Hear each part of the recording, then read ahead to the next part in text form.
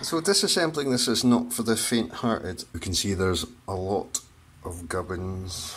Depending on what is engaged with these buttons, then these teeth will fit into this part of the flywheel, and so the momentum that's coming from this motor via the capstan belt will cause these to turn and other things to happen. An area here, basically this is to do with raising and lowering the magnetic heads. This part here, you can see is moving this area. That movement there is selecting which of the reels is being engaged via momentum created from the upper part of this pulley. There's going to be situations where you want to put fresh grease on it. So even though it doesn't seem absolutely necessary in this case, I'm going to go ahead and do that. Once you've got all these out lying loose in the box, these cams and gears and levers, rocker arms look kind of much of a muchness. It's like a really hard jigsaw puzzle putting that back together if you're not organised. So I'm going to suggest group things together in little compartments in a sequential order that are colour coded to the area. That way you've got a fighting chance when you reassemble this of knowing which part goes where and in which order and is associated with which part of the mechanism. You don't have to do it exactly the same way that I'm going to do it in this video. I'm just saying get yourself organised, because this is the most fiddly thing I've had to take apart or put back together on any 4-track that I've worked on. Not an ideal beginner's project, to be honest, but we'll get through this.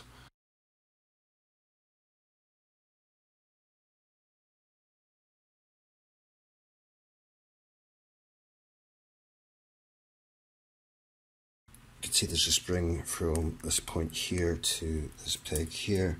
Just going to hook that off. I mean, it doesn't matter that I've taken it off, but I'm clearly going to have to remove this E-clip first.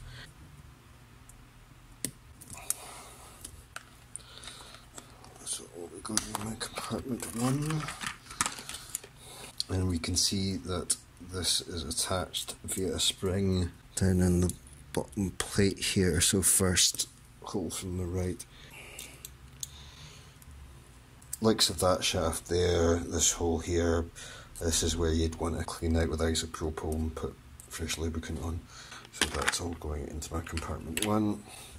Next thing to remove would be this E-clip for this cog here. I think I apply quite a lot of pressure here, so it's important you do this on a cushion or something so you don't damage the mechanism.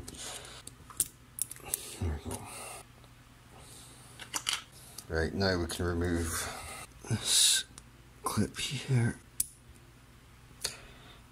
Right, so you can see how that it's very easy for that to ping away. I've got a bunch of spare E-clips, so even if I don't find that one, I should be okay, but do be careful not to lose these things. Okay, so because I've taken them off in order 1, 2, 3, then I know I need to replace them in order 3, 2, 1. Next section, I think what I'll do is mark this section, this row is red. You can see that this lever is attached via a spring here, so if I unhook that, now that's really stiff. Oh yeah, the grease just, it feels completely dry. I'm trying to show you this so you know what you're looking for. Autofocus is against me, but hopefully you can see that there's just really manky rough texture. So that's why we would do something like this, to find dry grease like that and replace it. Next we would remove this cog. That's not too bad. I've got a big E-clip here.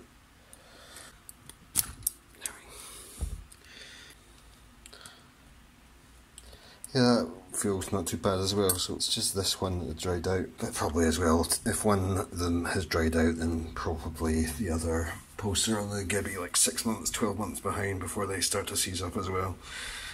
So I think it is worth doing.